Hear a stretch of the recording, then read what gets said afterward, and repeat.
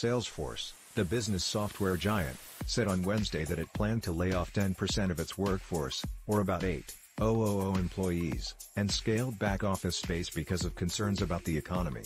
The environment remains challenging and our customers are taking a more measured approach.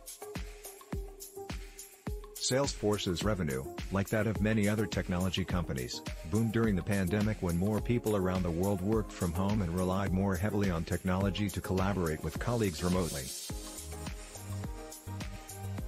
In his letter, Mr. Benioff suggested that the company had hired too aggressively during that period.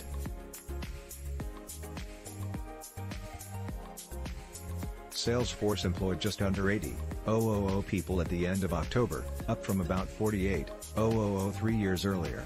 "We hired too many people leading into this economic downturn we're now facing, and I take responsibility for that," Mr. Benioff said. A Salesforce spokeswoman said the company had no further comment on the cuts. The layoffs cast the tech industry slowdown into even sharper relief. In recent months, tech giants like Amazon have slowed down hiring and cut jobs, while smaller companies like Lyft and Stripe have also announced layoffs. Many of the industry's largest firms have reported financial results suggesting they were feeling the effects of stubbornly high inflation and rising interest rates. Social media companies have struggled with a pullback in digital advertising in particular.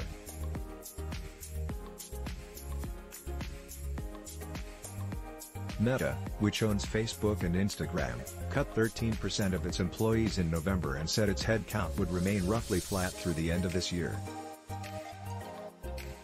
Snap, Snapchat's parent company, laid off 20% of its employees in August, blaming challenging macroeconomic conditions. Elon Musk, who purchased Twitter for $44 billion in October, has slashed the company's workforce by more than half. Salesforce's sales grew by 14% in its latest quarter, the slowest pace in years. It projected even slower growth in its current quarter.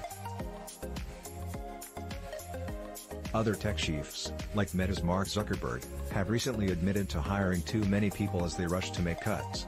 More than 150,000 tech workers were laid off last year, according to a site that tracks job cuts.